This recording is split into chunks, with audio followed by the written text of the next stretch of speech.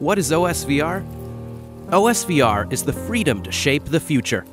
It's open access for everyone to the next stage of technology, to a reality you can help create. OSVR is open source virtual reality. It's the open standard for the development of both software and hardware for virtual reality. What does that mean? Well, pretty much three things. First, it's open source, which means that all the hardware and software designs are completely open for anyone and everyone to develop on. Second, it's supported by some of the leading companies in the industry today, companies who are committed to promoting virtual reality and keeping it free and open for all. Finally, it's all about gaming. While the work done for OSVR can be used for pretty much everything, the main purpose of OSVR is creating the best and most immersive virtual gaming experience. However, there are many things that OSVR is not. For starters, OSVR is not controlled by a single or group of companies. The OSVR software license uses the Apache 2.0 license, the same license that Android is licensed on.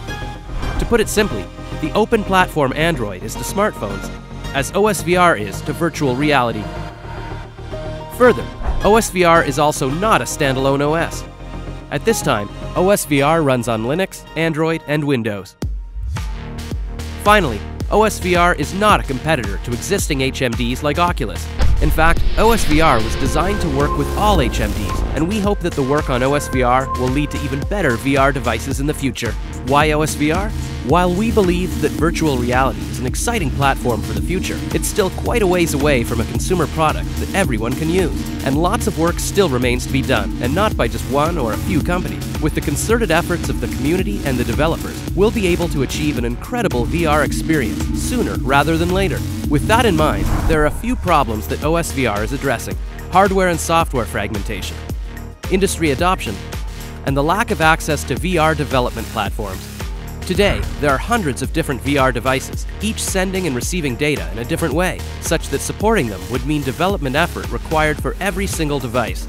With OSVR, each device and software is now able to connect on a single open standard and immediately become compatible with each other, dramatically reducing development efforts both for the hardware and software developers. OSVR was built for everyone to have access to. As such, some of the world's leaders in VR have come together to adopt OSVR.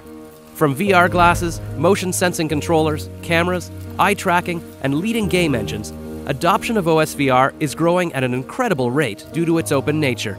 To provide an open development platform for hardware, OSVR is providing the OSVR Hacker Development Kit, a completely open source kit that will allow hardware hackers to plug in and connect their devices without having to build their own HMD, or allow software developers to get up and running on developing for VR immediately. All the designs and schematics for the OSVR Hacker Developer Kit are completely open source and available for download at the OSVR site. Any user who has access to a 3D printer and the materials can now build his or her own Hacker Development Kit at home. In the event developers don't have access to the resources to build the Hacker Developer Kit, Razer will be taking pre-orders for the kit at just $199.99 US and expects to ship the kit starting June 2015.